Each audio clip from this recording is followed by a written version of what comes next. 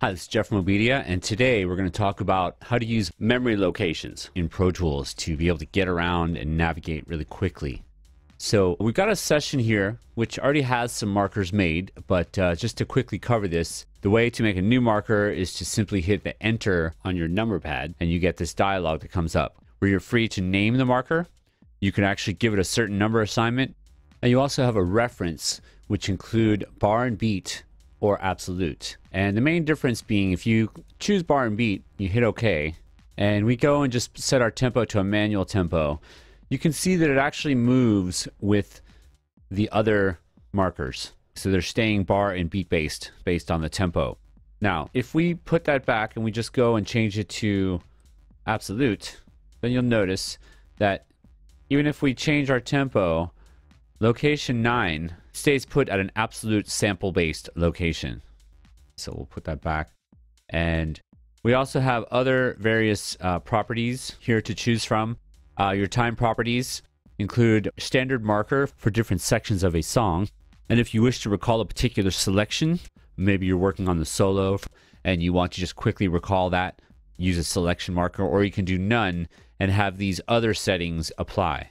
So we've got the zoom settings, exactly where you have zoomed in or out at any given point. Pre and post roll times, if you're doing a lot of tracking and punching in, you can recall those. Track show hide configurations. If I'm working on just the chorus, a lot of times I'll do a track hide of everything else, but I'll save the complete mix so I can always recall that. It's very useful. Track heights, again, if you're working on sections, this is useful. Group enables. This will recall particular groups that you've set up.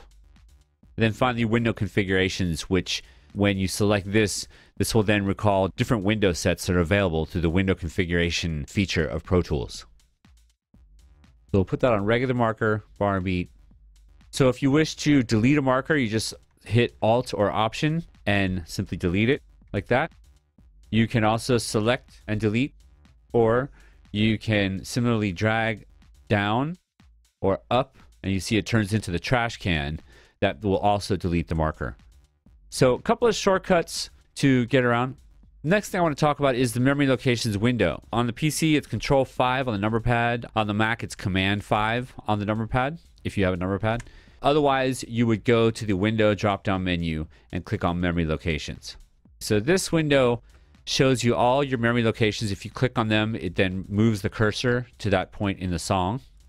It also tells you which features have been enabled for each marker, and you can turn them on or off globally by just clicking on these, and they sort of gray out to show you that they're not active anymore. There are also a bunch of functions you can access via this little drop-down menu. New location, edit a certain location. You want to clear or delete all of them, and some other options as well. So in this window, you can actually hold the Alt or Option, it turns into a little upside down pencil eraser. That's one way to delete markers. If you right click over a marker, it'll bring up its window. If you hold the control button on a Mac or the Windows start key on the PC, it'll let you edit. Same thing, you just click and it brings up the window. These are also useful if you wish to select the several sections in a row. You just click from the beginning, start, hold Shift, click to the end. As you can see, we've selected several sections there. Maybe I'll do like most of the song here. Now, there are some useful keyboard shortcuts as well to help you recall sections. So based on the number of your markers, say I want to recall marker 1, I hit period on the number pad, 1 period. That jumps me to marker 1.